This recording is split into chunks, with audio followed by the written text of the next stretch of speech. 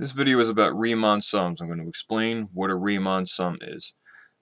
This is all about if you're given a derivative of some function, the fact that from that derivative you can figure out changes in what that rate, in what that derivative or the rate is measuring.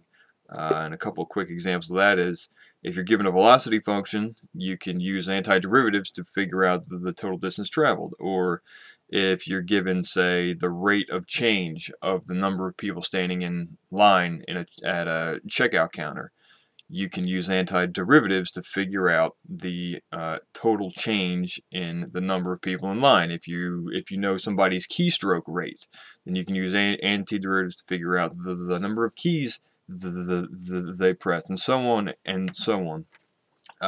Generally speaking, the rule is this.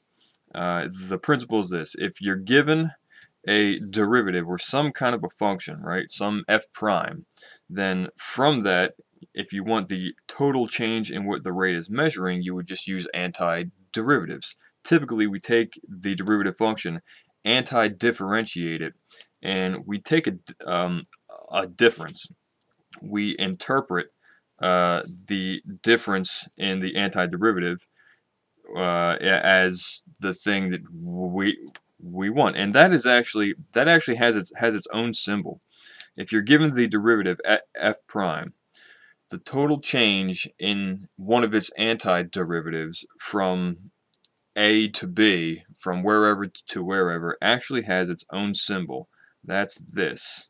It's f. It's whatever the derivative function is, dx, from x equals a to x equals b. So it has the antiderivative symbol in it, only it's got this a and b here. This is, whenever you're looking for a total change, this is what you're actually finding. This is the symbol for finding a total change. So let me just go over that really quick. I have a picture here. I hope that we can see. Here is an f prime function. All right, so there's an f prime graph, and I have graphed over on top of it 3 examples of antiderivatives of this function. So these are like sample f's. This is like f1, f2, and f3. But they're all antiderivatives of this. Now, the claim is that if you know what this function is, let's say that we're interested in knowing what the change, let's say that this is a velocity function for simplicity's sake, and we want to know the total distance traveled by the object traveling with that velocity. And let's assume further that we're interested in it from from t is here to t is here. We can see that when we take this function and we anti-differentiate it, we get any one of these functions that we want.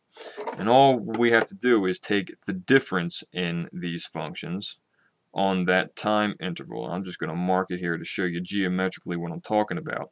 We want t is a to t is b, so I mark this. And we say that if we're looking for a difference, we don't have to worry about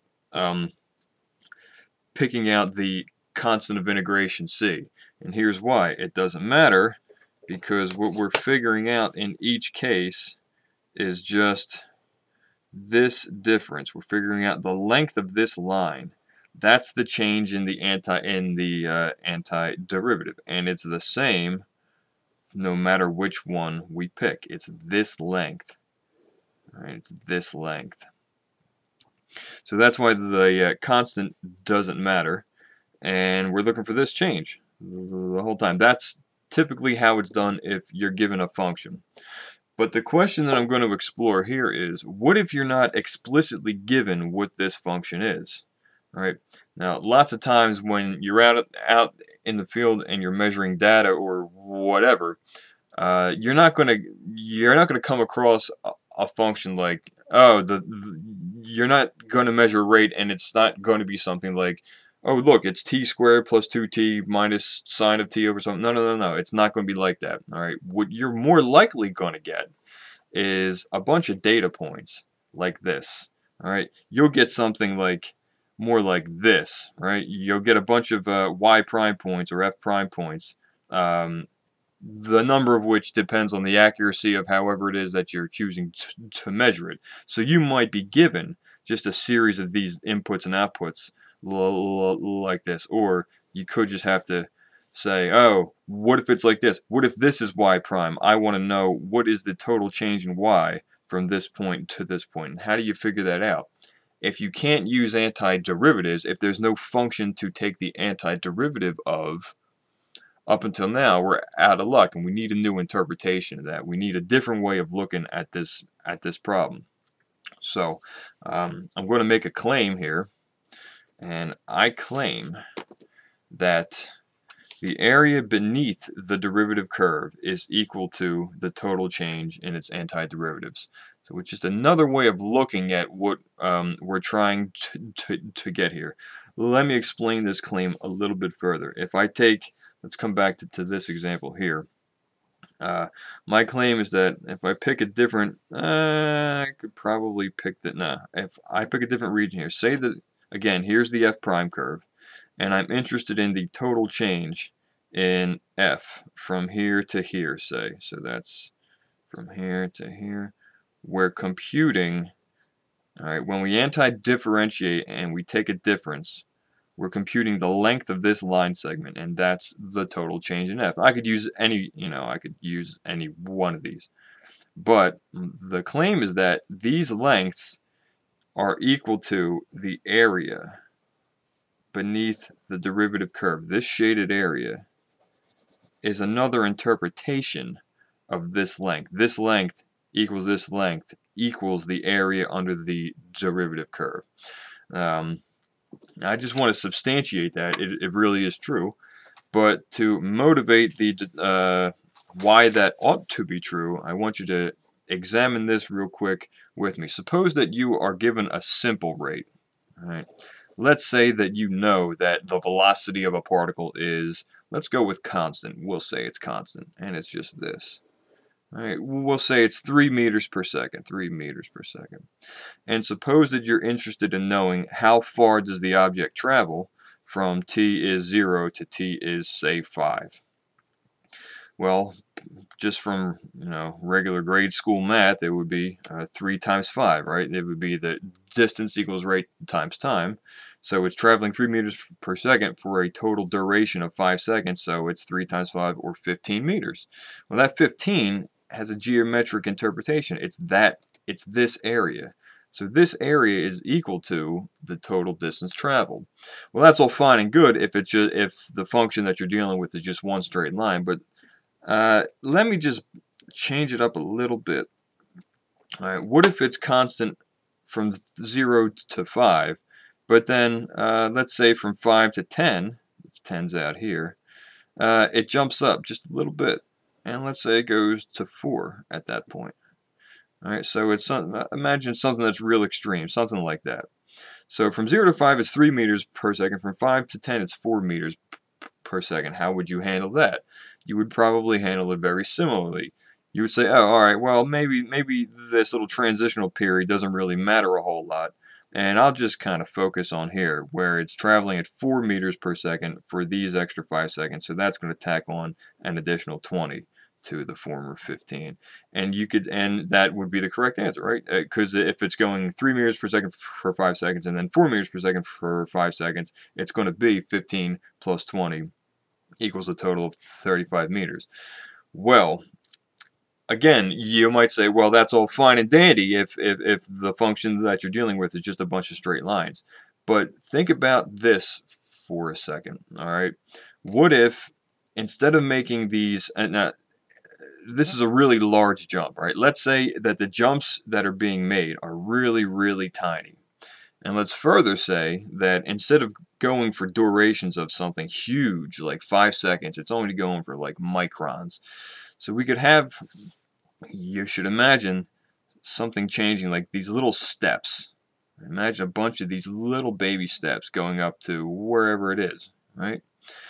What you would do to find the total distance traveled is you would figure out the area underneath all of these flat pieces, and all the individual areas would give you the individual changes over those little baby periods, and you would just add those all up, and that would be the total change. Well, in essence, that's pretty much what you get if you have a curve, right, and not a sequence of straight lines. What I'm saying is we could ballpark, or we can get a really good approximation of the area under a curve by sort of pretending that it's just a bunch of these little flat lines. No matter how curvy it is, if you have something that's like this, if you break it up into enough of these little small pieces, I mean, we could do this millions and billions of times, you can get it to as much accuracy as you want. The idea of local linearity also comes into play here, because remember, when you zoom in on a function millions and millions of times, if we look at it from the microscopic level, all of these curvy segments, no matter how curvy they appear when we zoom out, they all are pretty much, when you zoom down to it, straight lines. So they're all looking like this locally. And so you could figure it out if you buy into the fact that we're looking for areas. You could say, well, there's going to be one there's definitely going to be one rectangle there that's going to really drive it home, right? That's really going to give me that actual area. So if this is really, really small, the function itself is approximately linear, and so rectangles do the job just fine. And adding up a bunch of areas of these rectangles, that is what a Riemann sum is, right? When you sum the areas of these rectangles over a large interval like this so as to fill the entire area beneath a curve, imagine that we took this back here again, say, and we broke it up into millions and millions of pieces, each of which we approximated with a rectangle. All right, what we would get is a really good estimation of the area under this curve, and so a really good approximation of the length of this line. Now, hopefully that's enough to convince you that computing a total change to compute something like this, the f prime of x dx, which we symbolize by this, the total change in f. To compute this, it's similar to computing the area under the rate curve. If you buy that, then knowing what a Riemann sum is pretty simple. I do have one example worked out for you, or set up for us here. If you were measuring, say that you were measuring the rate at which cars pass through a toll booth, you might get something like this chart here, right? After hour 1, if you measure it after the first hour, you might measure 300 cars per hour, and then at 2, 250 cars per hour, and so on and so on and so on. This data makes up this graph here. And if you want to ask, so we want to know the question, how many cars in total pass through the toll booth over this 6-hour period, if these are the rates. Well, what we're going to do is, if you recognize that it's really just an area problem, we're going to try to make an attempt at try to get a ballpark estimate as to what the area is. And we generally do that in 3 ways, with 3 kinds of Riemann sums. This first one is called a left endpoint Riemann sum. What we do is we take the region. I'm going to make these really light. Take the region and you divide it up into these pieces. And to calculate the heights of each of your rectangles, you use the left endpoint of all of these subintervals.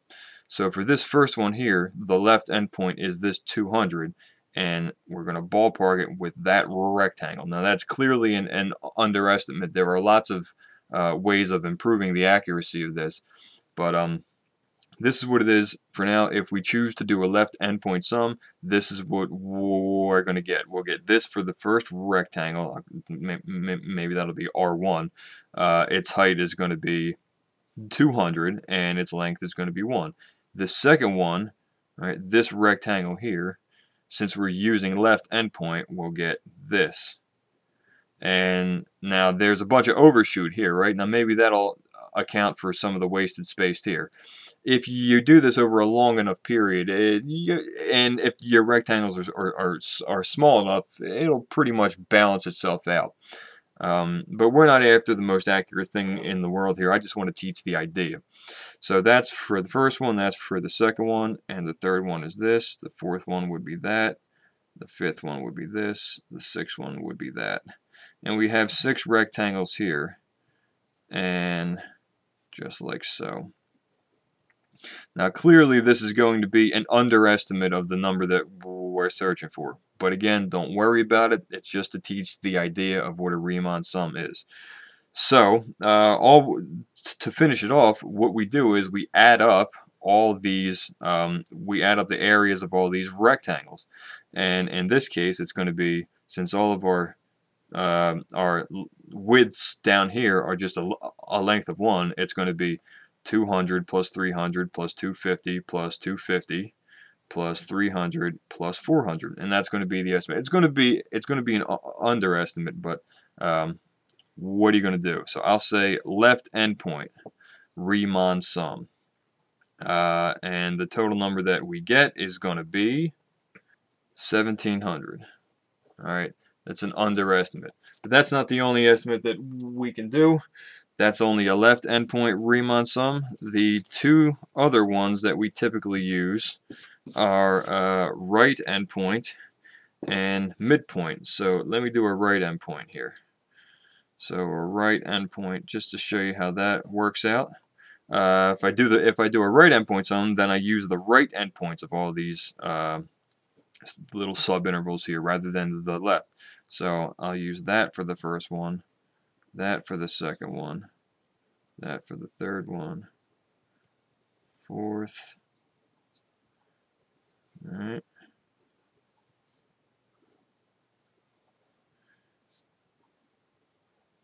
And I get this. And it appears that we have an overestimate of what it's going to be. But again, we're not going for accuracy. Just add these up and see what we get. And that turns out to be 1950. Now you know that if this were something that we actually had to compute here, you could be sure that the actual answer is going to be between these two numbers. And there's one more way that we do these, and that's with a midpoint sum. So this is usually, I would say, the best way to go. What we have to do is break it up a little bit in a little bit of a different way here. Since we're going to use the midpoints of the intervals to determine the heights of our rectangles, we have to use a different number of subintervals. Instead of making 6 rectangles, I'm only going to be able to make 3 here. So I'll say this will be my first one, and this will be my second one, this will be my third one, because we want midpoints. So for this first rectangle here, I'm going to use this, the middle point, to determine its height. And that gets ballparked like that, and that's one big rectangle. And then the one in the middle, we're going to use this for its height, and that's sum over, sum under. And then the same thing for this last one. It's sum under, sum over, sum under. And this is a midpoint sum. We have to use three different rectangles because we only have 3 midpoints to use. But if we add all of these up, which would be 2 times 300 plus a length of 2 times 250 plus a length of 2 times 400, we get 1900. Which is probably which looks like it might be a little bit of an overestimate, but it's closer than either of these two. And so, if we're given a function, if we're given a rate that's not an actual function that we can use to anti-differentiate, we can use Riemann sums to determine what the total change is. All right, what we are determining here, by the way, is called, don't forget that what we're doing is we're finding the values of definite integrals. When I ballpark the area under this C of t curve here, I'm finding the definite integral, it's called, from 0 to 6 of C of t dt. That's what that means. So these 3 numbers here are 3 approximations of this, which are measured in cars. All right, so there are 3 ballpark approximations of the number of cars that pass through the intersection from 0 to 6. That's what that symbol means. Because I have a couple minutes left before I finish up, I do want to say that there is an interesting twist to this problem. We have this equality among areas under curves and changes in functions, so that now we can flip this case around, and if we do know what this function is, if we're given it, if it's like an f of x equals whatever, if we're given what this function is and we know how to anti-differentiate it, this gives us an indirect way of finding what areas are, right? We have the equality of these 3 things here. We have the change, if you're given an f of x, right? The change in the antiderivative is equal to the area under the curve. So if we're after the area under the curve, all we need to do is figure out what the antiderivative of the function is and take a change in it. Both of these things equivalently get symbolized by this, and this is called the definite integral. The last way to represent this would be big F of B minus big F of A, where big F is any antiderivative of little f. So all 4 of these expressions mean the same thing, area under the curve and all that.